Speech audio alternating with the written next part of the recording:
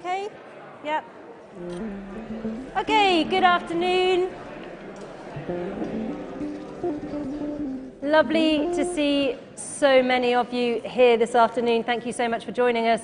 These are very, very bright lights shining in my eyes. If I go a bit squinty, it's just because it's very bright up here. Absolutely delighted to be chairing this session today. My name is Nikki Yoxall. I'm a farmer. I also work for Pasture for Life, and I'm a PhD researcher looking at agroecological transitions. Before we start with getting kind of underway with this session today, I do just want to say that we were meant to be joined by Dr. Lizzie Rowe, who has done quite a lot of work around a good life beef framework, and Lizzie also does a lot of work around poultry welfare. Unfortunately, Lizzie wasn't able to be part of the panel today, so it was originally meant to be 4 of us, but you've just got 3 of us. But hopefully we will still be able to do justice to some of the work. That does mean that we're not going to be able to cover some of the academic underpinning work of the framework. So this will be far more from a practitioner perspective, but also looking more deeply at the ethics of livestock. So yeah, hopefully that doesn't mean you're all going to dash out because you've been duped into being here. But I'm sure it's going to be a great session this afternoon. Just to also say that we are in a live stream session. So if I'm looking at my phone, it's not because I'm bored or that I'm tweeting. It's because I have to keep an eye on it for questions that might be coming in from those who are watching us elsewhere. So yeah, that's I think everything. What we're going to do is have 3 presentations from Marthe and also from Rebecca, and then I'm jumping in with a presentation as well. Obviously like the sound of my own voice, so thought I would chair and present. And what we will do is, after each presentation, we'll open up for 2 or 3 questions, then we'll move on, and then at the end, hopefully that will give us plenty of time for discussion, debate, and discourse around some of the issues that we're going to be talking about in this session today. So I think the best thing is for us to get started. We're going to start with Marthe. So you're going to jump on the podium. And yeah, thanks ever so much. Well, thank you very much for inviting me here. And I hadn't actually heard of this conference before, but I have been doing a lot of ecological agriculture, as I call it, rather than agroecology's eco-agriculture for many, many years, 50 years actually. My name is Marthe Kiley-Worthington, and I'm an animal welfare scientist, a cognitive ethologist, which means I study the minds of animals, an ecologist, and I also run ecological farms where we've put into practice many of the ideas on food production and with sustainability and animal welfare as priorities for the last 45 years. This we've called ecological agriculture. Next. Doesn't work. What? Okay. Right. Ecological agriculture is defined, unlike many of these other terms that we hear.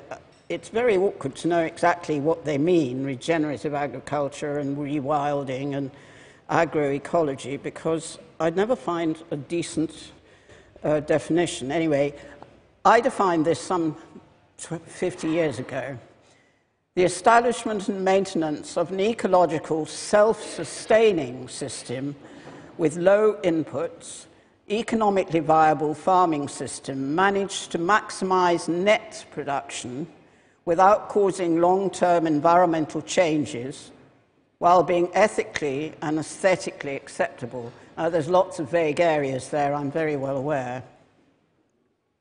I've written about 100 scientific papers and 8 books, including the results of our farms, which is in this book here, which is now out of print, but I think you can get it from Amazon.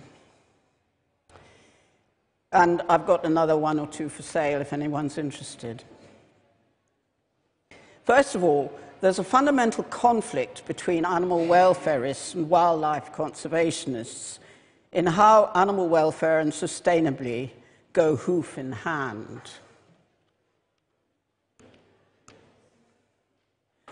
Animal welfarists believe that the interests of the individual trump those of the species. Wildlife conservationists that the interests of the species trump those of the individual. Both must be considered and different thoughtful solutions provided for each case. Animal welfare, first of all, I'll talk about that for a bit. Because it was agreed generally that non-human animals, at least, were sentient, animal welfare science from 1970 to 2000 concentrated on identifying and measuring mental distress and physical suffering, lameness, diseases, infertility, abnormal behaviors, etc., in animals under human care. Since then, positive welfare, how to provide a life of quality, not just avoiding suffering, and how to measure this has become important. The basic ethogram of how many species of hoofed animals organize their lives are known. We know they make choices and decisions, and that each species has a different mental life, that is, worldview or epistemology. As mammals, we have many mental attributes in common, but we also have some differences.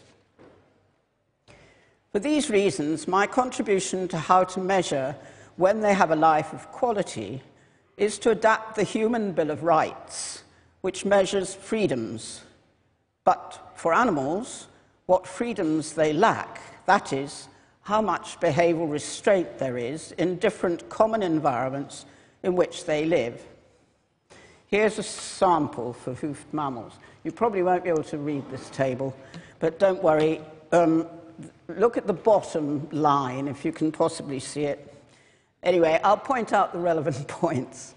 First of all, the wild, which no longer exists, as all land is affected by human activities, indicates that it's not always the freest place to be, and that areas under human control can be as free, if not freer, than the wild.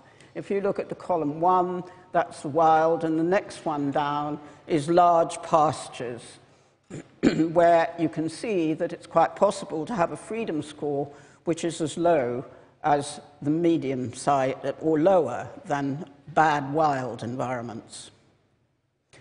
Only if the nature of the environment itself imposes behavioral restrictions, such as being tied up or restricted in crowded areas all the time, is it clear that it is the environment itself and not the way it could be managed that curtails freedoms.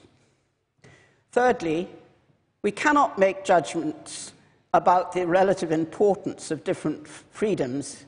Is sex more important than being able to move around freely, or looking after your infant more or less important to another mammal than it is to me? Each non-life-threatening freedom must consequently be given equal weighting until we know otherwise. Not sure what that is, but anyway. So should we use animals at all for food? To answer this, everyone needs to know something about how the ecosystem that we depend on works. So we'll talk about sustainability of ecosystems. Before humans had the technology to seriously manipulate and damage the environment, landscapes were a tapestry of grassland, forests, marshes, bogs, and the rest, maintained by a host of species of hoofed mammals, rodents, reptiles, birds, insects, and their attendant predators, with everything recycling and always changing. This is, okay, never mind. In the 20th to 21st century, humans lost the plot when it came to understanding biological processes, such as agriculture, and thought they could improve on the natural world.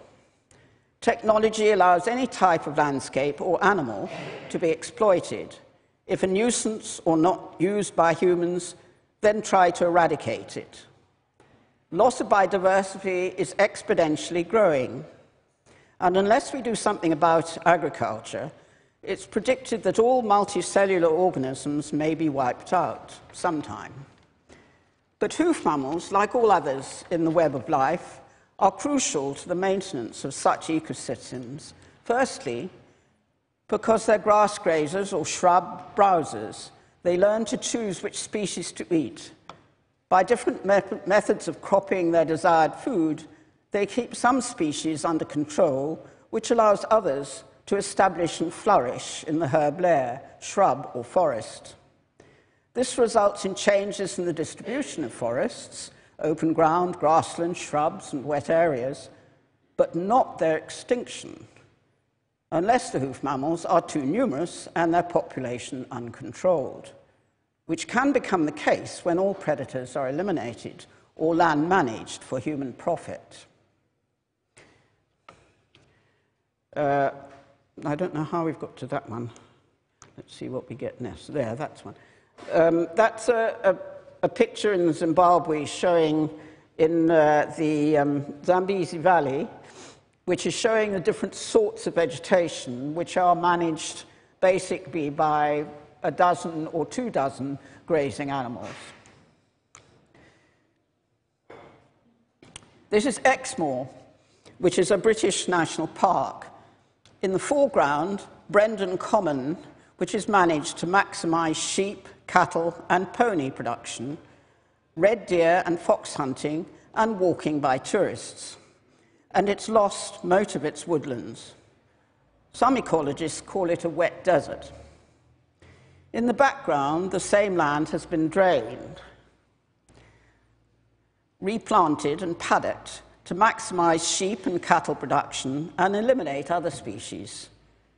But the resilience of the living system continues to astonish.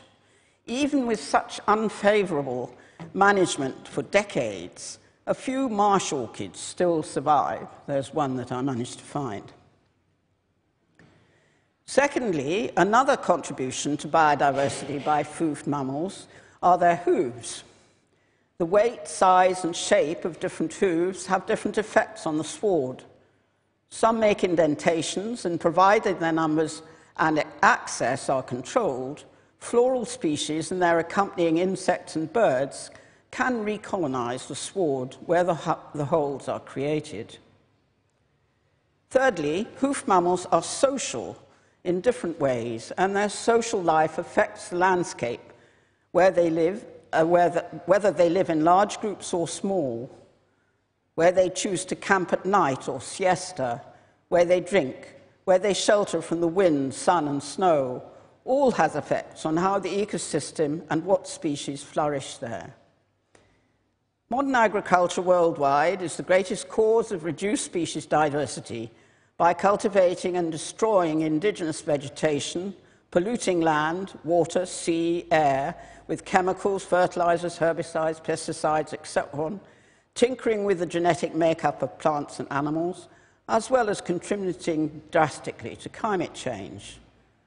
A natural ecosystem balances its energy, 1 calorie produced for 1 used, or it must change.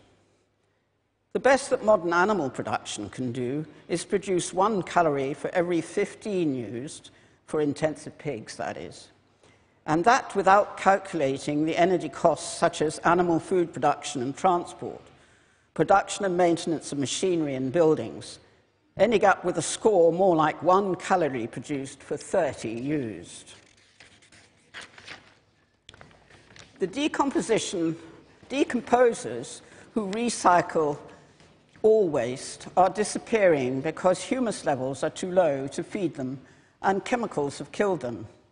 We've known the consequences of the agricultural industry since the 1940s, when Lady Eve Balfour published The Living Soil, and in the 1960s, when Rachel Carson published The Silent Spring. Yet modern high-input agriculture continues to march willy-nilly over the fundamental structure of living systems, while selling itself as essential and the only way to produce enough food for humans. Industrial agriculture's devotion to trade, increased use of off-farm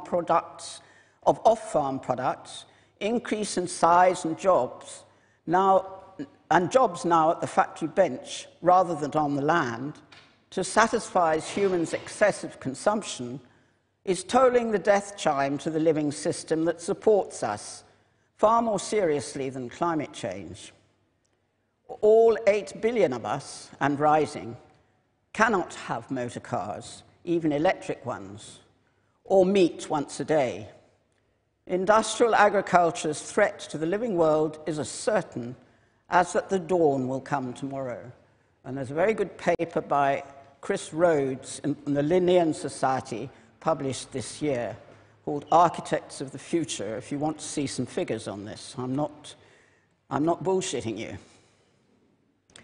So how do we fit hoofed mammals back into the living system so they contribute to the reconstruction of a sustainable, biodiverse food system, ensure their welfare is at least as good as when they were wild, and make it economic?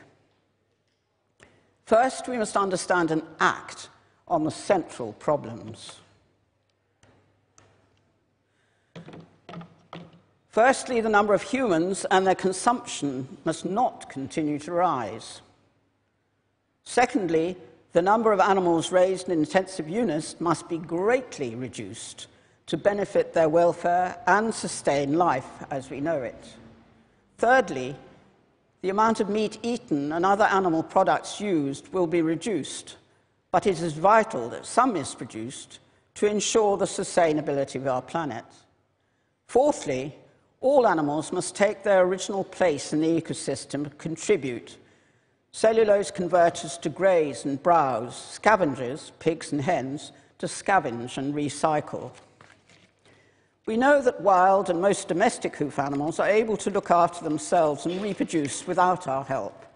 We know that having more than one grazing species increases production because different species eat different things, and we know how to provide a life of quality for animals, which involves a lot more than just letting them graze. But what we're less clear about is how many of each species that particular area can sustain to maintain or increase its biodiversity. We need many more trials and much more research. Since we've often eradicated predators, we must control the population by harvesting some animals. There's already some evidence from various projects that this can be done.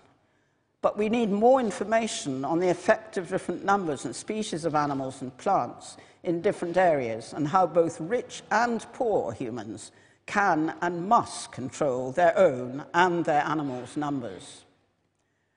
We can retain or reintroduce various species of hoofed mammals into large wild-type areas. These can produce food and other animal products, be in the right numbers and managed in appropriate ways to ensure that they do not suffer and their population remains sustainable to help retain other plants and animals and increase biodiversity. So that's one option, large wild-type areas. Another option is the in-by land. That's lower altitude, easier to cultivate, often with better soils. This land has been cleared, drained, and irrigated to produce human food and other products, primarily for monetary gain. The land is low in humus and becomes dependent on the application of fertilizers, pesticides, and herbicides, as we all know. Omitting these and recycling animal and human waste can allow for a high net carrying capacity of grazing stock, which fit into arable rotations, so humans need to grain and vegetables. Carefully managed, it also allows woodland and hedges to flourish. Today, very little land is being so cultivated. The highest percentage of such organic-type farming, so far that I know, is 1% of the farmers in La Drôme in southwest France. In Britain, it's something like 0.2% or something. I don't know, somebody I'm sure has the figures here. We will need a swift change to government grants because people farm the way they do because they're paid to, and educate farmers to combine selecting old farm practices and values with the relevant new technology to marry food production, biodiversity, animal welfare, and consequently sustainability. There are and should continue to be many different solutions. It's foolish to write more rules than compliance with those we have already recognized. Some areas may reintroduce European bison or deer, or rebreed aurochs or tarpans, use old or modern varieties of cattle, ponies, sheep, and goats. Some may favor a management to maximize a particular flora, or that's a mountain junction, or flora, or fauna. That's a chamois on our nature reserve in France. Some will concentrate on trees, or pigs, wild boar, or deer. Some will restrict to traditionally wild, some traditionally domestic species and breeds. Different strategies are being tried out in large or small areas, which are organic, rewilding, regenerative farms. Ways of having hoofed mammals to increase biodiversity and produce animal products range through set stocking, rotational grazing, use of electric or technological fences, no feeding to forage feed, shooting to rehoming, no handling to cooperative handling, as well as welfare-designed abattoirs. We have some pointers, but we need new ideas and much more information. On our ecological farm on Dartmoor in the 1990s, with no inputs, we supported 1 livestock unit per acre, including winter feed and fodder, and all animal freedom score about the same as the not difficult wild. And that's all written up in my book here. In France, we had 164 hectares of mountain nature reserve where cattle, horses, and sheep were rough summer grazed among the wild boar, roe, hares, and chamois. The species diversity in numbers increased. That is, wild boar, roe deer, and chamois increased, and the orchids spread from 10 to over 20 species. And that's all been published. The most difficult animals, however, to fit into this system were, ironically, those that are most eaten, cheapest and most available, chickens and pigs, who compete for food with humans and use large amounts of energy, whereas grazers and browsers utilize cellulose and can balance their energy use with that consumed, if we let them. Everyone with any land can help increase species diversity by mixing indigenous with non-indigenous plants and animals. Here's a small area which has been planted with wildflower seeds, but also non-indigenous shrubs and daffs for food supply for different species. If we follow the rules, one day we might have non-human predators again in some areas as well, rather than just their images implanted, in this case, by a beech tree. Thank you.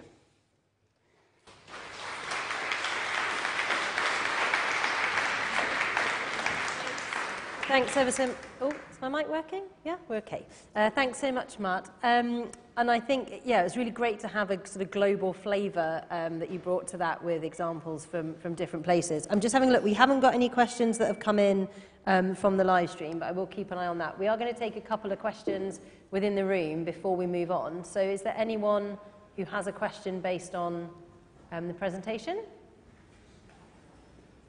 Come on, you've got to disagree. Oh, I think we've got, just wait for the mic. Keep your hand up so that Tegan can see you. Brilliant, thank you. Is that working? Perfect. Do you have a view about Alan Savory's holistic grazing technique, where he advises you to bunch cattle or whatever livestock to improve the environment? Some people think that bunching the cattle per se is not good for their welfare, but the advantages, from Savory's point of view, are well worth any. I think mob grazing can be all right, but it would depend a great deal on the size of the mob and the size of the pasture. For example, cattle tend to prefer to be in groups of, and I'm talking about cattle tomorrow if you want to hear more about how they do things.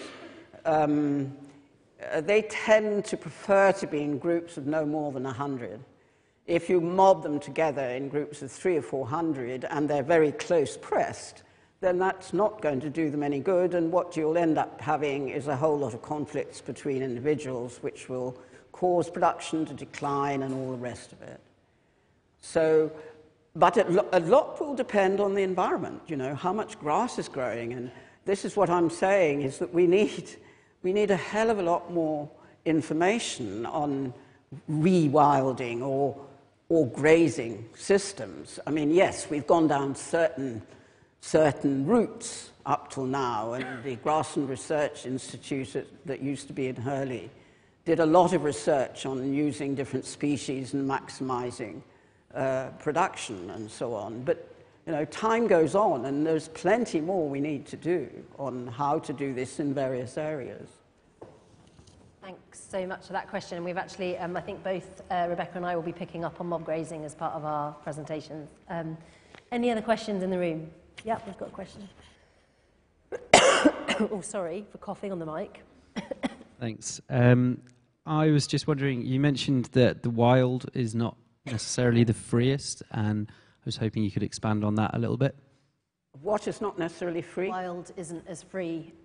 Yeah, no, the wild isn't the best place in the world. I mean, if you're wild, you have a whole lot of possible things that can go wrong. Maybe they won't, but sometimes and quite often they do.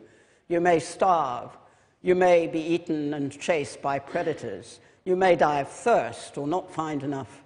You may not have shelter, and so on and so on. So say that the wild, then we need to put all the animals back in the wild, which doesn't exist anyway, because we've manipulated everything anyway, doesn't add up. We've got to go on from there and realize that, well, actually, if we're going to provide a life of quality, we've certain responsibilities towards even wild animals. You don't get treated for very common diseases in wild. You can die of infections, which would be actually extremely easy to treat. Now, whether or not you treat those in the wild is up to the project, and I'm not suggesting everyone should. But I think you need to justify what you're doing and why you're doing it, that's all. And there will be hundreds of different ways of doing it, and let's hope there is. We need lots of diversity. We mustn't start making parallel lines. The only thing is that we need to make sure the animals aren't suffering where they don't need to. Brilliant. And we'll have one more question in the room, and then we'll move on. There was a lady at the back first. Oh, we'll come back to the lady at the back at the end, sorry. Hello. In your definition of ecological agriculture, you talked about self-sufficiency.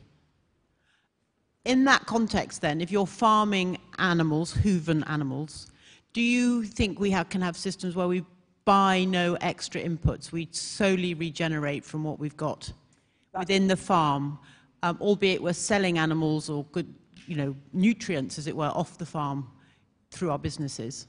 Yes, that's what we have been trying to do.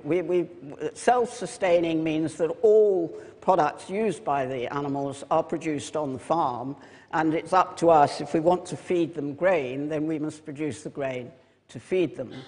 And it's got to be economically viable, too, and it has been, That's why I'm standing here and not dead of something or other, lack of money.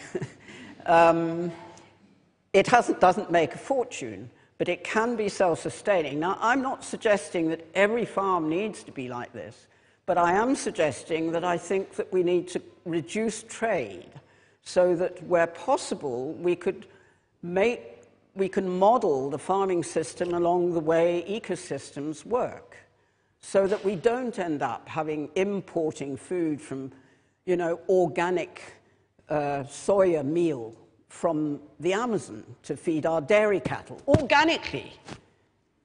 Nonsense, complete nonsense. We need to look carefully at where these products are coming from and how they're coming and what the net gain is and what the net cost is environmentally. And we don't, but we could. Brilliant. Thanks, Marthe. I think we will come back to more questions in a bit. We haven't had any questions from our live stream audience, so if you're watching elsewhere, please do put your questions in the chat and then we can, or in the questions box, and we can pick those up as we go through. Just a couple of reflections on that. I think it was really interesting, and the real sense that I got from your presentation was very much about diversity, about mosaics, and having, you know, a really strong mix of different types of animals, types of places, types of ecosystems, and I think that, yeah, it's a really fascinating sort of first step into this conversation is particularly through those wilder landscapes, you know, recognizing that we don't necessarily have anywhere that is truly wild due to the impact of the human hand, as it were. We're going to move on and listen now to Rebecca's presentation. And, well, I'll let Rebecca introduce herself, and really looking forward to hearing No, you're okay. your perspective.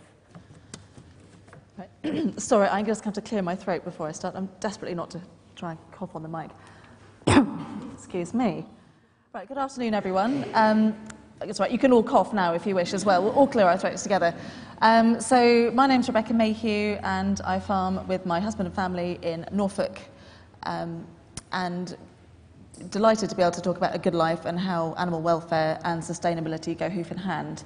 Now, as part of this preparation for this, we were asked to think about the productivity per acre of environmental footprint, or hoofprint, as it were. And are we doing, for example, the right thing by using slower growing animals to feed ourselves? Should we be better to be more intensive and use more monogastrics? So what I'm going to do is talk you through our story, what we're doing now, where we came from, and then I'm going to throw some slightly provocative, but that's probably why I was asked, thoughts into the room for discussion. Excellent, the green button works, which is brilliant. So, about us, based in Norfolk. We currently have a Jersey dairy, calves at foot. They stay with their mums until 7 to 9 months old. They're completely pasture fed. But we used to traditionally be a very efficient, and you can put your own inverted commas there, very productive farm with intensive arable and indoor pigs. We don't do that anymore. We've been down that road and it's exhausting. Yes, we grew a lot of food, but we also made a lot of money for the bank and probably nothing for ourselves. But I will come back to that in a minute. So current use, a brand new dairy. We got our first cow 6 years ago, possibly 7 years ago. Time's flying at a fast rate of knots. And we fell in love with cows on holiday in Scotland, and we wanted to change the farming system very desperately. And it was literally, I fell in love with the Jerseys, and away we went with a little dairy, and that changed the course of the farm completely. So we now have, obviously, our Jerseys, who are native breeds. We have rare breed cattle for beef, again, completely pasture-fed. Sheep, I've finally been allowed. Sheep, they're a complete nightmare. But there we go. They do work well in our farming system. Goats for meat and on-site experiences. Rare breed pigs for meat, all soya-free, and chickens for egg production. They are also soya-free. When they're not locked down, they are pastured, so they move around a lot. But they are currently miserable, which is an interesting question when we come back to animal welfare and bird flu and what on earth we're going to do to get ourselves out of that particular mess. I don't know if you've heard anyone come up with some good ideas yet. I haven't. So that's a whole can of worms. We won't open that today. So everything that we do now is direct sales. Before, we were all commodity. And I'll go so far as to say we didn't have anything to sell direct. Because when you start talking to people about the system, there's not really a lot to talk about. And it's not something as appealing as what we do now, which is milk from our beautiful cows and all the various other products that we have. So we currently now have a farm shop with butchery and restaurant. And because of the way we structured our business, our animal welfare is very much on show. We have an open gate policy, and the gate opens at 7:30 in the morning, and if people want to come down and sit for 2 hours and watch us milk, then they can. I do ask that if people come before 8 o'clock, they bring me a coffee, because I'm not always that sociable first thing in the morning. It's an interesting lifestyle choice to have milking cows, but there we go. So really, really high level of public interaction and interest. And this is where I think the question of animal welfare and our diet and what we're going to do in regards to climate change and sustainability, it is so interesting. And it's essential to have that public interaction and that conversation, because we can't, we farm because we're allowed to in many ways. Yes, we own land, but we farm with consent from the people that buy the food. So the dairy, I'll quickly skip through. I've got some nice pictures there. 60 head altogether, started with 1 in 2016. Calves at foot, as I've said, we milk once a day. I was chatting to a dairy farmer who's very kindly come to listen. He's at the back, and I said, I cannot contemplate doing the washing up twice a day. Once a day for me. I'm not lazy, per se, but by the time you've milked and done all the other jobs, the idea of turning around and milking again, so that it's just too much. So keeping calves at foot makes me happy, makes the cows happy, and it does mean I can easily milk once a day and take some pressure off that way.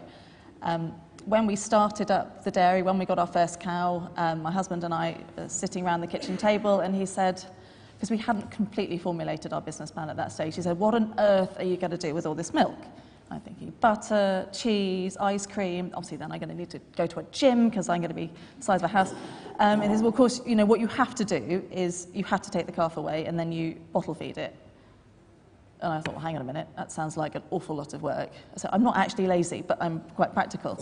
And I thought, well, how about we try and do something different? Because I don't like the idea of taking the calf away. It's just not me. So we gave it a go, and we stuck with it. And if we had to change all of our business, the only thing I wouldn't change would be that calf at foot element.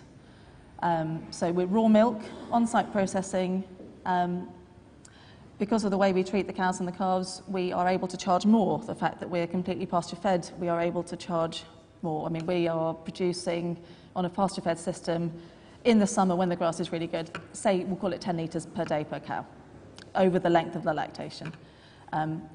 Because we're losing half to the calves, I charge twice as much. And we have that conversation with people, and they understand and they accept, and they can understand the logic of that. But that's where I explain that animal welfare has a cost. And you either drive it down, and you drive down the cost of food, and the welfare goes with it, or you bring it all back up. And if you're having these interactions with people, that's where we really want to go. And that's where I get cross about bird flu, because I've already heard from the vets that they're saying we might not be allowed to let our chickens out this year. That's a big thing to think about, isn't it, in January already, and they were only out for 6 months last year. So we need to look at things differently. So we very much treat the milk as the opposite of what the dear old supermarkets would do. It's not a loss leader. It's really important for nutrient density, and for us as humans. It's part of our diet. We've evolved with it. Milk is really important. And that pasture-fed element, of course, brings a completely different nutrient profile to the milk, which is incredibly important. We do mob graze. We were lucky enough to do a holistic management course, so we use holistic planned grazing. It just about saved us last year due to the lovely weather that we had. I think our biggest mob is the beef herd, and they're 85, so we're keeping under that level of 100. I can see how difficult it would be to manage them once you get over that level. 85's enough. I had stern words with them before we left yesterday, which was, the fence is on, you've been fed for 2 days, don't go anywhere. Haven't heard the phone ring, so we're assuming it's okay. And just going back to the value of cattle and animals in general, particularly during the lockdowns, because we have such an open policy with the farm, we found that quite a lot of cow therapy and goat therapy happened before we even realised what was going on, because people could come shopping, and they would come to the shop and then they come and see the cows. And it's that interaction with people and their food and the animals that help produce the food that is so crucial. So animal welfare for them and for us, and bringing them into that conversation about food and diet and farming in general. So why jerseys? They're short, I'm short, it's perfect. I can't be milking something that's this tall. So rare and native breeds only. Our first cows had continental cross bulls over them, so that means they're like a big Belgian blue or British blue. We had so many calving issues. I know they're jerseys and they're very good at calving, but it felt at the time that it was very stressful. So from a welfare point of view for us, we've gone down the rare and native breed route. So they are slower growing, which I accept, but then also means they have a life. And there's a whole conversation there about eating something that's been forced, that's been pushed, that's been rushed. And that's what we used to do with the pigs. You know, they'd be born and out the door before they were 7 months old. So where's the life, where's the flavour, where's the nutrient density? And particularly if you've got an animal that's eating a high grain and a high soy diet, even if you've grown that grain at home, which we did, it's not the same product. So it makes me very nervous when people, and we are hugely criticised by sometimes my father. He's never farmed, he has no idea, so I hope he's not watching. No, he won't be, it's fine. But other people as well, and other farmers, but we are not as productive, or not seen to be as productive as we used to be. But we feed more people than we ever used to be. We used to feed the supermarket. I'm not proud of that. We fed that big machine, you know, that conveyor belt. And that's what we want to get away from, which is why we've got these beautiful cattle. And dual-purpose animals is something that I'm very, very passionate about.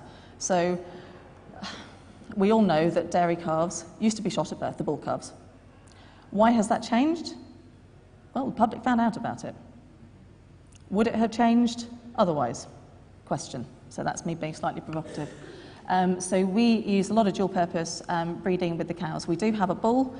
Actually, we've got more than one bull. But we're also using red poles, so we can either have a good meat or milk animal. We've got dairy shorthorns, northern dairy shorthorns, Irish moyles, and they're beautiful. They suit our environment. They weather well. I mean, I love my jerseys, but they're possibly, they could be a little bit more robust, so we're trying to bring other genetics back in. And yes, they're slower growing, and no, they're not theoretically as productive as these huge Greg's black and whites, but wow, they are really rugged. So we also, as I mentioned, the lovely sheep. So we have the lovely sheep as well, Norfolk Horns, South Downs, Herdwicks, goats, all pasture fed. I can't bring myself to feed cake. I just can't do it. We're talking about energy efficiency, and Marthe was bringing this in. If you think about the amount of energy that used to go into our pigs for the calories that came out, it doesn't work. If you look at bags of salad and how far they've travelled and the energy that goes into making that, you're talking about hundreds of calories for an 80-gram bag of salad, probably thousands actually, if you think about the fuel and the plastic and those being shipped all over the world. And these are serious questions we have to ask ourselves, and it's really good to hear Marthe talk about the conversation about rising population. Should it? I said provocative, I'll move on. So chickens and pigs, soya-free again, and we're trying to vertically stack enterprises on the farm. We are quite new at the whole agroecological movement and regenerative. You know, we've made huge changes in a short period of time, but trying to make everything as efficient as possible. So the cattle get first pick of the grazing, and then the sheep will come across, and then we've got the chickens coming behind, and it's vertical stacking, lots of layers. You know, we're at the stage now where we do actually just about have enough cattle on 500 acres. We didn't before. And so it was just trying to be, as efficient as possible. But it depends how you look at productivity and energy efficiency. So I think I've probably covered all of those things. You see the beautiful picture on the far right. That is, in the summer, what our cows eat in that bottle on the left. They eat flowers, and they eat pasture, and they eat trees. They browse. They teach their calves to browse. It's fantastic to watch them. And you know, these calves are learning straight away. Lovely pasture-fed steak there. I mean, we are very, very lucky to have our own beef at home. It's not the same often if you are going out to a restaurant. So we're very picky now, particularly now we have our own restaurant at home. Hardly ever go anywhere. So thank goodness that events like this happen, so it's a good excuse to leave the farm. So we're just trying to focus on the antithesis of what we were before. Health for us and the animals, something more natural, something more energy efficient. And our cattle, you know, we're talking potentially about having more monogastrics because they're faster growing and you can keep them inside and save land. Well, it's not right. It's not right. And we've done that. And what ecological services do intensive pigs bring? None. They don't. So it was a really interesting question that we were posed by the conference, and my heart was in my mouth going, oh, hope people, obviously no one believes that here. But there are powers that be in the world, and are these things that they're thinking about? The answer is probably. We're talking about fermenting bacteria to eat, aren't we, in factories? And these lovely vertical farms with ultraviolet light. That's not what I want my food to look like. So that's the picture at the bottom there of our cattle outwintering. We've got 85 cattle. Obviously, they've changed slightly in their makeup because some move on. But they haven't been in for 2 years, which is fantastic. So we're saving energy by feeding them outside, saving the straw. Yes, we have to move some bales around. Some of that is using diesel, some of that is using mussels. We're a lot fitter by the end of the winter than we are when we go in. But we're, constantly thinking about their environmental footprint. And they just eat pasture and hay and straw bought from local farms. We aren't doing our own arable at the minute, but we will do again. So it's just trying to keep everything as close a loop as possible, keep the poop in the loop, all of that, but no slurry. We stay well away from that. And we are what they eat. So talking to someone in the audience earlier about nutrient profiles and omega-3s and 6s, that's so important. And the minute you start feeding grain, it's causing problems. So these are some of the other questions I sort of wanted to throw out in the room generally and for discussion.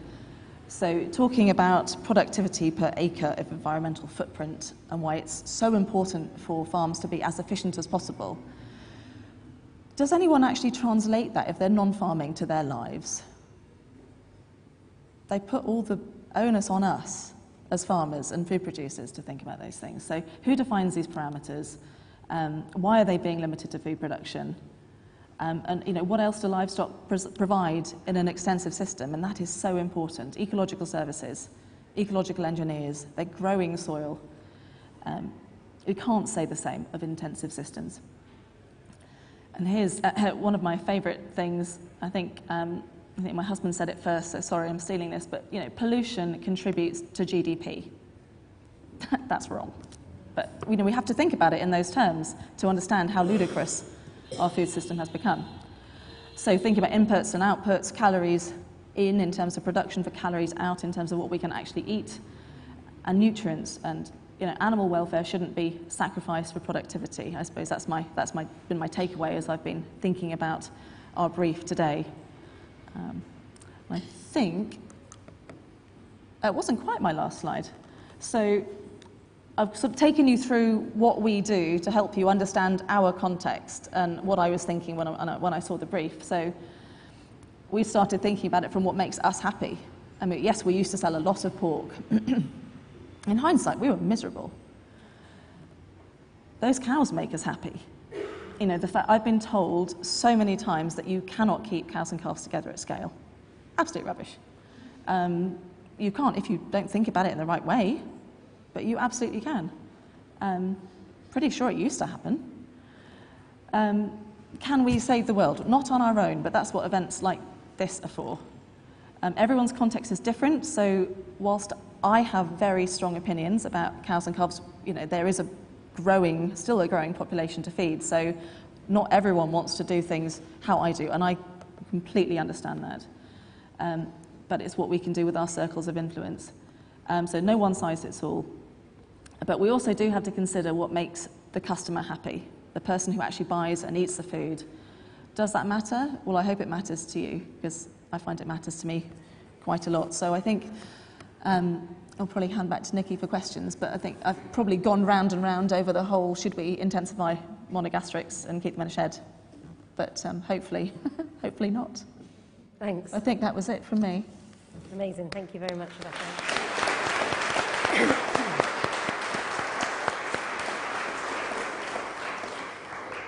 Thank you so much. Do we have any questions for Rebecca? We'll come to the question at the front here. If you just hold on and wait for the speediest microphone in Oxford to come down to the front. Thank you. Hello, Jane Cooper, farming red breed sheep and poultry in Orkney. To answer some of your issues about avian flu, Scotland's done it differently, for which we have to thank Sheila Rowe, who is our Scotland's chief vet. She has determined that biosecurity is what is important, so we have to keep our poultry in an enclosure enclosed area which can be a field, as long as we are adopting biosecurity for anyone coming in and out of that field. And we have had to cull 1 or 2 cockerels that were escaping. And that has made a huge difference to our welfare. I mean, we talk in terms of a dozen hens per acre because they are foraging. We had to lock them up when we were in a 10-kilometre zone. They were miserable, they stopped laying, and it cost us a fortune in feed, which made me realise how much they actually eat on the fields, even in winter. Yeah. So that's, I think England and Wales should be looking to shift. I completely agree. I think I might move my chickens to Scotland. They are miserable and suicidal. Thank you. Do contract grazing for chickens. I'm happy to do that. You could just send them up. No, absolutely fine. We can have some sort of exchange programme. That's great. Brilliant. Thanks, Jane. And we've got a question at the back. Sorry, if you can just hold on for the mic. Thank you. Making you do some miles today. So there was I think somebody that person who just waved there, and then we'll go behind next. Thank you. Hi, I'm Esther Harper from the Biotechnology and Biological Sciences Research Council. I was fascinated in what you were talking about in terms of cow with calf dairy farming, and how has cow behaviour impacted your breeding choices, if at all? I'd be really interested in anything you might have to say about that. That is a really good question. So in terms of cow behaviour, I suppose I'm quite lucky with my Jerseys because they're very placid, very easy-natured. I've been told all sorts of things about cows. I'm new to keeping cows, so this was a bit of a shock to the system, a vertical learning curve. So I have been told that they would reject calves. I have been told that that the heifers would reject calves, so they didn't know what to do because they hadn't learned from anyone else. I've been told that established cows would reject them because they'd always had them taken away. I've been told that they would be aggressive. None of that's true. So I'm really lucky because the girls have helped us do it. In terms of behaviour for breeding, we do have a Jersey bull called Derek. He's 3. He is about to come and work in the herd for a period of time. They have a terrible reputation, dairy bulls, particularly Jerseys. His behaviour will limit his stay. But as in terms of for the breeding of dairy replacements and things, I haven't really had any issues that I've had to think about. I've been really lucky. So whether that's just dumb luck or whether it's how they've been handled, I don't know. I mean, all I can say about established cows and how they've treated their calves, in their first lactations with me, they were brilliant. It wasn't until I got into second and third lactation, once they'd been with us and they were in a more established routine, they knew where the calf was going to be. I had no idea how much better they could be. We had, I think, one who was tricky. She wanted to see the calf when she was being milked. Other than that, they've been really good, so I've been really lucky. But I do like the native breeds. They suit the landscape and they are on the whole very, very placid. So.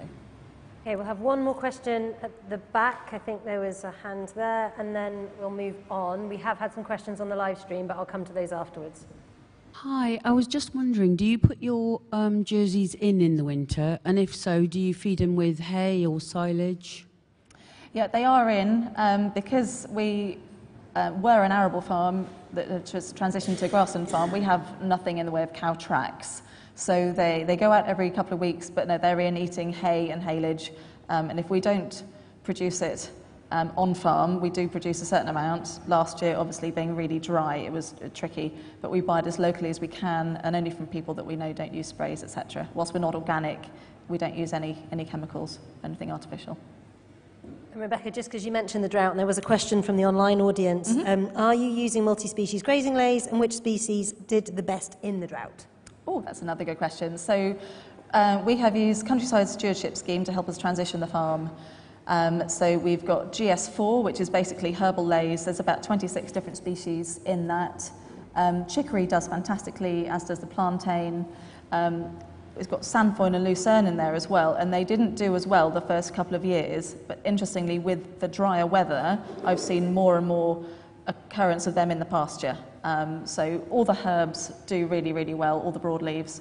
I think when we go back into stewardship, which we will replace the scheme with something similar or the same, we'll be looking at the grass varieties that are in there. I think the only problem with buying something that theoretically you should reseed completely every 5 years is, of course, that there's no incentive for the seed seller to have something with a lot of longevity, because otherwise where does their next sale come from? So yeah, the legumes are fantastic. And one thing I would mention about behaviour and feeding, particularly in the summer, is that on the pastures, they've changed a lot over the years, but the pastures where we have got the most diversity, when the cows come in for milking in the morning, I have the best behaviour.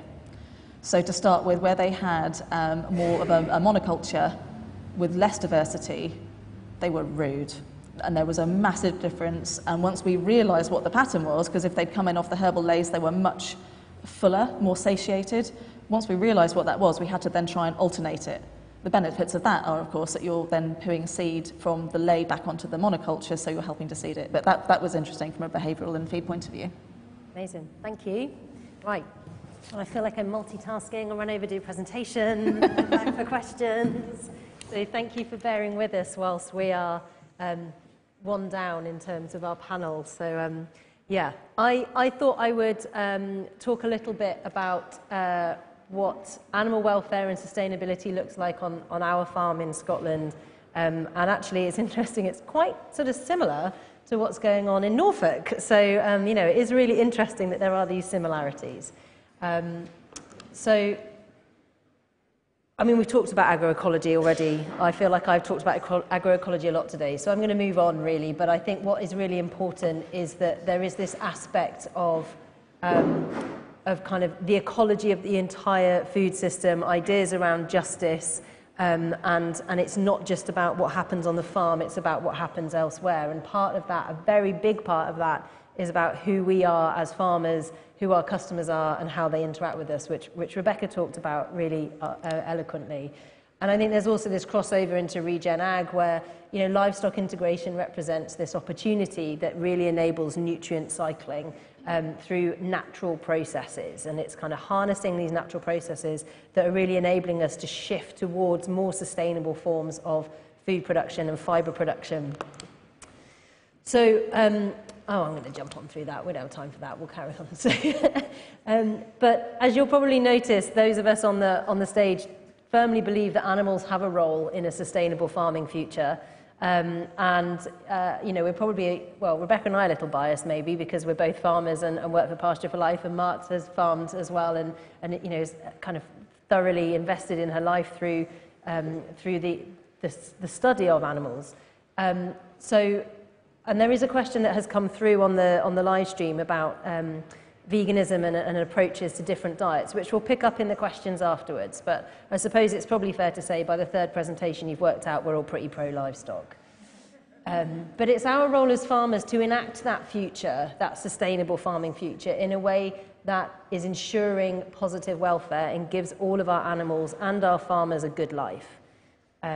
And that we don't sort of say, well, these ones over here can have a good life, but that means that these ones over here are going to have to be intensively reared. We have a responsibility as part of this broader community to support and enable and encourage others to consider how we can support the use of these frameworks, like the Good Life framework, and thinking more broadly about, you know, would we want people to see this? And I think that point Rebecca made is, you know, are our gates open to the public? And if not, why not? What don't we want them to see? So from a very practical point of view, I'm just going to talk about 4 things. The diversity of pastures, silver pasture as a practice, adaptive multi-paddock grazing, aka mob grazing, aka holistic plan grazing, aka various other grazing types. And also want to talk about family groups and natural weaning. So first off, in terms of grazing diverse pastures, species-rich grasslands would be described as these open grassy habitats, usually with 15 or more plant species, and we are losing our species-rich grassland at a rate of knots. So in order for us to ensure that we have environmentally positive, sustainable grassland systems, we have to make sure that we're integrating those with livestock. Meadows, for example, a pet hate of mine when you see a lawn called a meadow and it's never seen any sort of animal near it. You know, meadows are part of a farmed environment, and we used to historically have wilder species-rich grasslands that weren't part of farm systems, but there were ruminants present that would kind of enable those types of habitats to be maintained. And we've removed and changed the landscapes, as Marthe said so much. Nothing is, nothing is beyond our reach as humans. We've messed so much up that we have a responsibility as land managers to kind of recreate in some way some of these types of habitat. So the species richness, it's vital for pollinators, really important soil carbon stocks, and plant life have done some fantastic work on trying to understand what is the carbon stock below our species-rich grasslands in particular, and I really recommend, there is a plant life stand out in the hall, so go and have a chat with the team out there if you're interested in that. And there can be a reduced need for bought-in supplements, which obviously requires monitoring if you're feeding your animals on these very diverse pastures. And we've already heard again that that can contribute not only to improved quality of meat and milk, and we've got lots of research through Pasture for Life to demonstrate that, but also in how contented animals are. By having permanent pastures, we're reducing tillage and we're maintaining reductions in fossil fuels, because we don't need to reseed these. And there was a question earlier about, can we have these circular farms? On our farm, in 5 years, we've not had any inputs, completely zero input. And we're able to, through our grazing management, maintain high levels of productivity from the grassland, whilst also maintaining high species richness. And in terms of welfare, this means that we have these complex and diverse diets for animals. You wouldn't want to eat the same thing every single day, like just a bit of white bread every day, day after day, for every meal. We like diversity in our diets, and so do our animals. And we'll see that when, looking at our cattle, they'll be out choosing and selecting different things to eat. It supports that balanced rumen function, this idea of a mixed bite. And I've used the word here, foggage, which is, anyone know what foggage is? No? Foggage could include Yorkshire fog. Any other ideas on foggage? Yeah, brilliant, standing hay, yeah, excellent. So standing hay, sorry, I went into teacher mode then, didn't I? Standing hay, educator turned farmer. Standing hay, deferred grass, also known as foggage. I think it's a Yorkshire word, I think.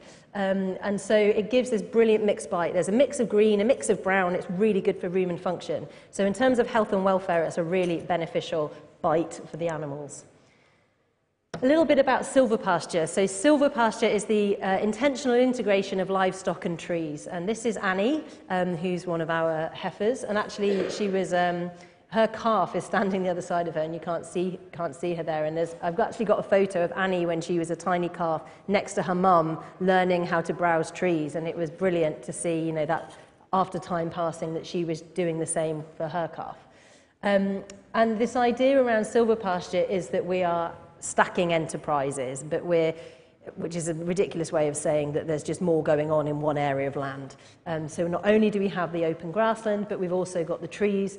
Obviously contributes to increased carbon stocks above and below ground, increased carbon cycling, increased biodiversity and biomass. And it can mean that there's a reduced need, again, for bought-in supplements, again, monitoring required. Trees that are high in tannin, for example, willow and oak, although oak needs to have care taken with it because acorns can be poisonous, can mean that we don't need to use any anthelmintics. And if we're not using anthelmintics, we're not then contributing to the death of dung beetles and other dung dwellers. So making sure that our animals have access to trees as well as the sward, so the low-level plants, is really, really important for them. In addition, and obviously having that reductions in inputs from medication has a knock-on effect in terms of not having to bring inputs onto the farm. In terms of welfare, I cannot stress enough how amazing trees are for all animals. It's just the most wonderful thing to see, particularly cattle, browsing trees. They use them for shade, for shelter. There's that nutrient availability I've talked about. Their natural behaviours, and there's some brilliant research that was undertaken in South America that identified that there were more stable social hierarchies in animals that had access to trees than cows that had access just to grassland. And I think it's because the cows were able to kind of create distance between each other. They were able to use the trees to kind of hide behind a little bit. And so just having the ability to have wooded areas, if we ever have to integrate new animals into the herd, we would always do it in woodland because it just helps keep them nice and calm. Okay, and now Adaptive multi-paddock grazing. So there was a question about holistic management and holistic planned grazing. What I would say is that holistic planned grazing doesn't say that you have to have high intensity of animals in a small area. What it says is that you need to move animals and create rest in the system. And holistic management actually drives you to decide what it is you're managing for. And like Rebecca, we've undertaken our holistic management training, and so we've identified what our context is. And for us, it's abundance and diversity to nourish our community. So every grazing decision we make, every farm decision, every non-farm decision takes us back to those three key things: abundance, diversity, and nourishing people. And so when we are grazing the types of landscapes that we are in upland Aberdeenshire, we don't have really high intensity grazing unless we're managing for a particular outcome on the ground that requires that. For example, some of our wader habitat would require a bit of kind of poaching, which is where the animals kind of make a bit of a mess on the ground because it helps the wader birds in their feeding. But we're always making decisions about the stocking density, so the number of animals in a particular area for a particular time that reflects the needs of our holistic context.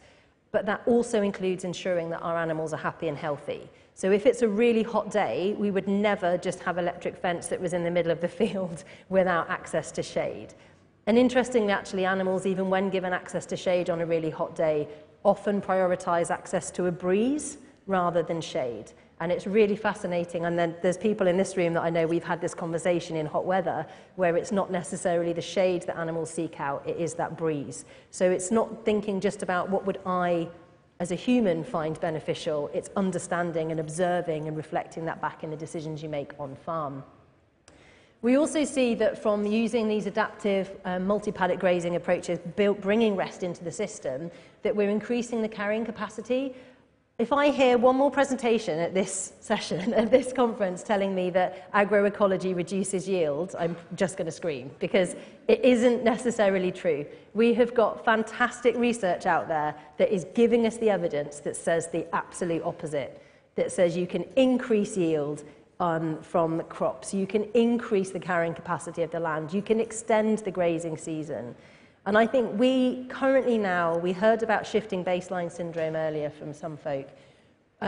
We have forgotten how abundant our ecosystems can be. And I think that we don't realise just how much potential there is in our ecosystems. Right, I'm going off on one, so I'll carry on and speed up and get through what I'm saying. Anyway, so frequent daily checking of the cattle means that we can check mobility, we can check behaviours, we can check dung, my favourite thing in the world, every single day, checking cow pats, really missing that, being away from home at the moment. The perfect pat is a thing of beauty and would be deposited to the sound of a slow clap, like this, in case you're wondering.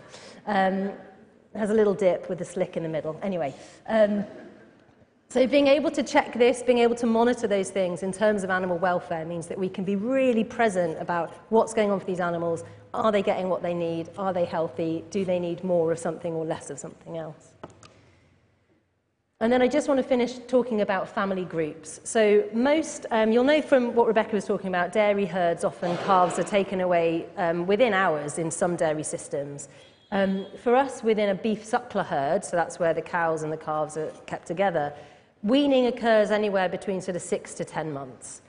We do not wean our calves. We keep all of our, in our home herd, we keep all of our livestock classes together. So cows, heifers, calves, steers, it's only the bull that is kept separate in his own little boy group. And we don't wean the cows, we don't wean the calves at all, and what we see is natural weaning behaviour happening at about 10 months. So in about March, the cows start kicking the calves off and the calves start moving away from suckling and focusing entirely their diet on pasture alone. So, you know, deer do it. Why can't the cows do it? And I think we're too quick to intervene and try and control, and the minute we start intervening and controlling too much, we start creating problems that never existed, and then we need to find solutions that come at a cost to fix the problems that we've created because we didn't listen to nature.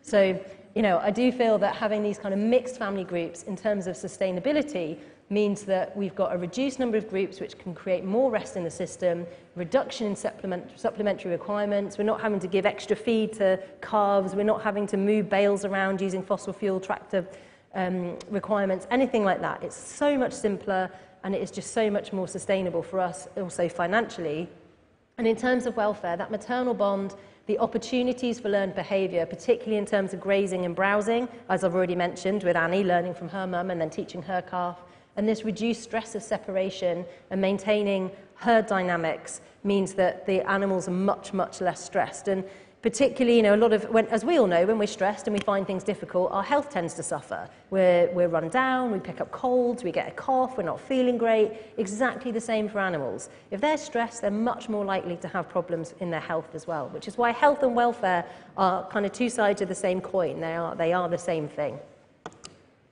So, that's it from me. I did just want to highlight that there's some brilliant research going on at the moment. I can't avoid talking about research as a researcher, but particularly the Pathways project at the top and also the Re-Livestock project.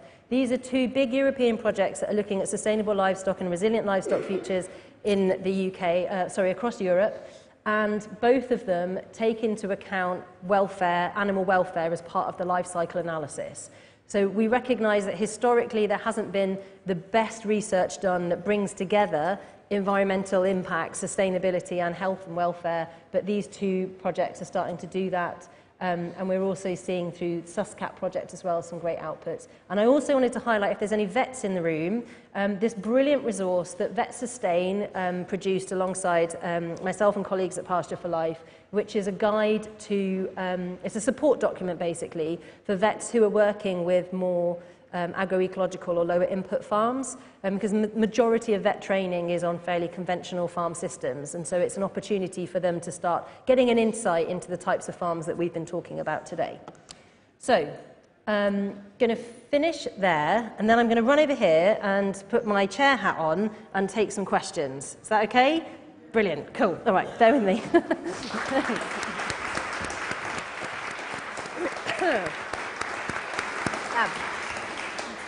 Okay, so I think a question over here first, if that's all right, and then I'm going to take some online questions, and then we'll go over here. Thank you.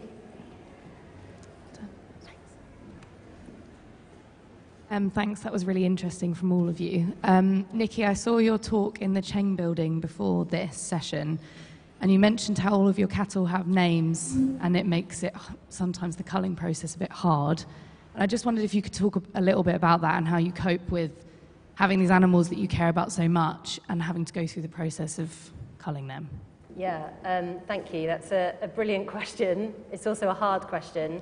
I firmly believe that we can respect and love and care for animals whilst recognising that their role with us is functional. And I think that's because I believe firmly that ecosystems are functional landscapes, they're functional systems, and we're part of that functional system. So, for example, the animals that we have a function of providing food, but their primary function is biodiversity and abundance. And so I think once you go into it with that mindset that I can appreciate, care for, and love that individual animal, I also recognise that they're part of a herd that is undertaking a function within that landscape, and that there will be a point at which that animal is not suitable either, may not be suitable because their health and welfare is struggling in our system because we apply high selection pressure, or it's the point at which they are ready to go to slaughter. And yeah, it's hard. I guess it's a kind of a recognition and a respect for the animal, and I totally get that there will be people who just can't grasp that. And I'm really not very good at articulating it, and it's something I maybe need to get better at articulating. When that meat, for every animal that we slaughter, we always keep some of the meat back for ourselves, even if it's just a steak. And when we eat that, we have a bit of a moment of thank you to that animal. And for us, that's a really important thing to do. And I totally accept that there'll be lots of farmers that either don't have time for that, or for them, they can't eat their own animals. For us, it's a case of recognising the reciprocity of the system. We cared for the animal helped us to do the job that we do, the animal is nourishing us, hopefully we've nourished that animal in the time that it's been with us. I think there was a question down here. Oh, thank you. I think there's a lady in orange. If everyone could wear bright colours to these events, it's very helpful so that we can see. I can't think how to improve on your system, but I was just wondering, what do you do about horns? About horns, On cattle, yeah. they just have them. You leave them on. Yeah. Sorry, I didn't know if it was obvious from the photos. Maybe I didn't put many pictures. Yeah, so we run a mixed herd of horned and polled cattle, naturally polled. So our cattle are Shetlands. We also have Galloways, and we've also just brought in some native Angus into the herd, and we just run a mixed herd, and it's fine. Like, people say you can't run them together, and yes, you can. And I've taken a lot of heat on social media about kind of, you know, being near animals with horns and kind of being told that I'm irresponsible. And actually, I mean, it just. Yeah, I was talking to someone today about, you know, watching a horned animal walk through a space that their horns don't fit in, and the animals are really conscious of where their horns are. They use them as a tool. Hilarious watching cows with little stubby horns use them as back scratchers like this. It's just, yeah, I mean, I just don't worry about it. And we're not biodynamic, so... What about your cows? You're dehorning them? So with our breeding for the Jerseys, we're trying to go down the naturally polled route, or we do disbud if we... You know, if there's something else in the selection process for AI that means I really want to go for that particular genetic pool, then we disbud very, very early on. In the beef herd, we've got a mixture of horned and non-horned. Some individuals are nice and polite and some are not. And the ones that are not polite, I will be less sad when they leave. But on the whole, I think you need to have a little bit of a balance. Some with horns, enough so that they can kind of rough and tumble together. They're very different. But it's an individual animal issue, rather, I think, than a herd issue with horns. Marthe, I think this is an important point. Well done for bringing it up. And the other thing is castrating. Yeah. You know, why do you take on board the idea that you can castrate whenever you want? And I think that's the whole point of this problem of making a difference between the individual and the conservation of wildlife. Are these sort of questions, and you have to address them by saying, well, in the case of this individual, what is going to be the best thing for him or her? We've tried experimentally not to dehorn animals that were kept or could come inside during the winter. Now, obviously, you don't want bigger and bigger and bigger buildings so that everyone has tons of space, because that environmentally is not an acceptable thing. So what do? Are they slightly crushed when they come in which case, if they have horns, they probably will horn each other. And so, you know, it's a question of how you're going to keep them and how you're going to manage them and whether or not you think for that individual it might be a good idea if I dehorn. But it certainly shouldn't, or castrate, but it certainly shouldn't go without question. Well, it's just the intensive units. It's just that I know that they disbud, and it's up to the farmer whether they anaesthetise them or not. It's not a law, is it? It kind of should be, I think. No, it's not a law. It would be best practice. It is in France. You're not allowed to debud in France. I don't know anyone who disbuds without an anaesthetic. Yeah. No, but there could be, couldn't there? That's the thing. That is true. But there are lots of alternatives now to actually having to manually disbud. Some of these creams actually are quite good when they're used, the paste used properly. So there are other options now. I'm going to move us on to some of the questions from online, and then we will come to the question at the back. But question online was for Marthe. What is your opinion on the vegan narrative? Do you think it is the future for climate-aligned farming or damaging to the sector when mammals are so vital to a balanced ecosystem? I think there's a role for veganism. I mean, I think if we went back to that question of if you feel it's really, really bad news to kill an animal, you might say, well, I'll go vegan. But if everyone went vegan, we're going to have a real problem with biodiversity. And we're going to lose animals like no tomorrow. And should we? You know, my theory, my practice is that we can learn from having all these animals around, and they can learn from us. And it's part of our heritage to live with them and by them. And we are reduced in who we are by not having animals around us. So this veganism lark is all very well for those who are totally anthropocentric and only want to live in a human environment, which is a place for it, I think, in big cities and so on. But it's not going to be a world solution. Marthe, I love what you just said. We are reduced in who we are without animals around us. That you like win the conference with that line. That's amazing. I love that. Okay, I've got a second. That was the most upvoted question. So thank you very much for answering that. I think that was a brilliant answer. The second most voted question, oh, hang on, it's gone, was animal welfare should include slaughter considerations, yet the majority of pigs in the UK are killed by gassing, clearly inhumane and hidden from the public. How can it be changed? Should slaughter methods be stated on packaging? Rebecca. Gosh, that's a big question. Yes, definitely, completely agree with that. My reply would be that, well, the labels are going to have to get an awful lot bigger, because if we're going to put that on there, then we need a whole load of other things as well. You know, method of production, what the animal's eaten, what drugs have been administered, the crops that they've eaten, what have they had put on them.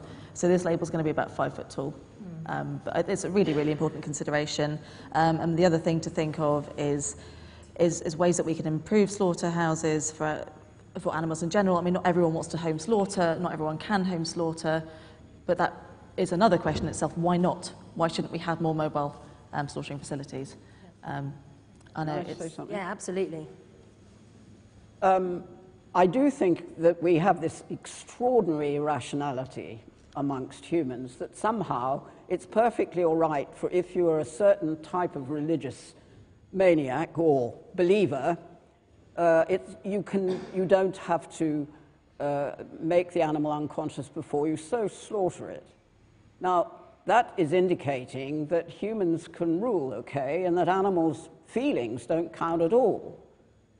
And we really need to get out of that hole we've fallen into and say, well, if you believe that the animal must be conscious when you kill it, then you better either shoot it out there in the wild, and if you can't find them to do that, then you better not eat meat. Because there's absolutely no reason why the animal should not be pre-stunned before it is killed. And it can be easily done, and now we have quite a lot of information from a whole lot of people, ethologists who've been working on abattoirs, of how to allow animals to go through into abattoirs to be pre-stunned without distress or predictions going on in their brains. And we can do it, but we're not doing it. And I think it's just outrageous the way that religious groups are allowed to get away with this kind of thing. It doesn't add up. I'm not against any religious group. I think it's really interesting, the question about labelling. And I think if any of you are interested in how we better reflect the method of production and potential slaughter, then do have a look at the Clear Labelling campaign. So CLEAR labelling, you can find them online. And it's a campaign that is being, well, it was originally kind of started by Fidelity Weston, who was chair of Pasture for Life, and supported by many other organisations, including lots of other environmental and farming NGOs, who are looking at how we can better ensure that consumers can make informed decisions because their food is appropriately labelled. I'm going to move us on just because we have got 7 minutes left and there's loads of other questions. There was a question at the back of the room, I think. Could we maybe take that question? Sorry, I should have given more warning. Right at the back, left, your left, my right corner. 1, 2, 3, 4. Thank you. Yeah, Amber here. I thank you so much for all of your presentations. Super informative. I guess it's a question maybe for Rebecca to go back to poultry and to talk a little bit about avian influenza. And I just wondered whether you had any comments on how the current housing mandate and moving your chickens indoors has affected the economics of your business, and how you see the future panning out for poultry in part of your mixed system, especially if avian influenza is going to continue the way that it has been the last couple of years. Yeah. Thank you. It's a very good question, and it's a really difficult subject. We've been hoping for the last couple of years to extend our pastured poultry flock to include birds for meat as well. Obviously, with the flock downs that we've had, and Norfolk's been really badly hit this year, but that is because all the birds migrate into Norfolk first. So it's actually really quiet in Norfolk now, and it's spread over the rest of the country, but we were hit very hard early on. So we haven't progressed with our pastured poultry business for meat yet as such. I mean, the chickens are miserable. I think I alluded to that earlier. That's not what I went into chickens for egg production to do, and we only have 300, so we don't have 15,000 birds to worry about. Thank God. I wouldn't want it, not with the flock down that's going on at the minute and the pressure. So I think the feed bill's probably gone up by about 20 to 30%. And because they're soya-free, that's an awful lot of extra food. We're trying to make them eat the proper chicken formulated ration first before we then give treats in the afternoon, because you don't want egg production to dip too much, which it has. We have been having the conversation because we have such high demand for our soya-free eggs that we could at least double our flock. We've been lucky because we sell direct that we've put our egg price up and people are completely understanding about it. But there are no eggs on the shelves in the supermarkets in places at times. So it's a really difficult one. What are we going to do when we need to increase the chicken flock? Well, probably polytunnels might be an answer for us. At least it'll be a nicer environment. But we haven't fully covered that one yet. But it's really expensive. It's not nice for the chickens, and there is no clear-cut answer other than someone threatened chicken vaccinations with lots of gene editing in the other day, and I won't repeat my response because it wasn't very polite. We've got a question, I think just here. I think it's lady with purple hair. Yes. Thank you. I'm also rare breed poultry and sheep, and don't even start talking to me about bird flu because it's just a nightmare. But I just had some other questions, welfare questions, but you've actually covered one of them, which was the small abattoir question, because I have a small abattoir, or I did have one 30 minutes from the house, which closed down, and that's an issue I think that we need to look at, because the more small ones close, we've got a welfare issue then with transporting animals further, and it does feel like the small producers like me are being almost squeezed by the small abattoirs closing and legislation on that. So I'm hoping, I know Pasture for Life have got some input in that as well. And you were also talking about, someone asked a question about how you can kind of send something to slaughter that you've given a name to, but the way I look at it is they only have one bad day on my farm, and if you kind of look at it that way, that you've really given them a good quality of life, then that bad day kind of seems to be a bit less. But then the question that I've got that no one's touched on is the idea of necessary mutilations that we do. So I mean, I breed sheep, and the castrations and the tails, and the fact that we do the rubber band, and it seems to be okay in the mainstream sheep world that a lamb will lie on the floor writhing for 30 minutes before it stands up, gives itself a shake and get going. And for me, that's not acceptable. So I use a small amount of local anaesthetic. It takes me a little bit longer, but the lambs get up and they walk off. And there's lots of things like ear tagging and stuff like that in farming. And I think there's something that possibly we need to look at, but we need it, obviously the tagging as a management role, but there are other things that we carry out which have become run-of-the-mill. And I feel that, and the people will start saying, well, it'll take me too long to do it that way. But we perhaps need to spend an extra 2 minutes putting a bit of lidocaine into some cords before we stick a rubber band on them. Because 50% of this room probably wouldn't like that to happen without of it. So that's something I just thought we might like to. I think that's a really good point. And it's interesting, again, kind of with my Pasture for Life hat on, we do have guidance within our standards framework, with our certification standards, that relates to mutilation. So we're very clear about that, as would organic certification standards be as well. And I'm going to come to Marthe in a second, because I know that there's probably things that you want to say about that. In our system, if we didn't have to ear tag, we wouldn't. We only castrate.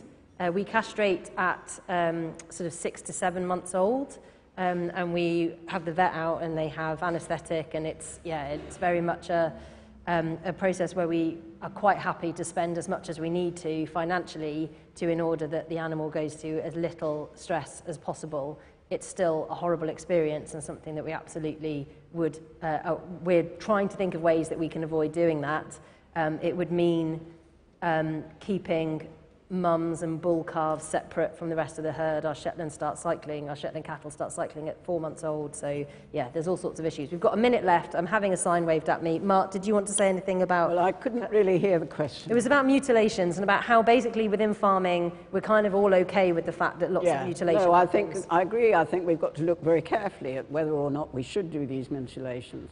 And I would go back to your castration thing. It's quite possible not to castrate young bulls. It just means you're going to have to change your structure a little. Cattle live in multi-male groups. Yes. So they're not going to, unlike horses, if you were to keep a whole bunch of entire males with a bunch of mares, you would end up with a lot of trouble. Yes. With cattle, you don't, and neither do you with sheep. So it's quite possible by changing your management not to castrate, and then you have the added advantage of having about 17% extra growth from testosterone. And you have bull beef.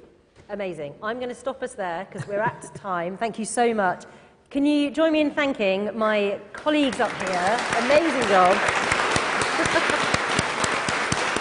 Thank you. I think there were lots of hands coming up, so we'll hang around here for a little bit, and if you want to come and ask specific questions, please do. Thank you very much to our online audience as well. Thank you ever so much for coming to listen. Thank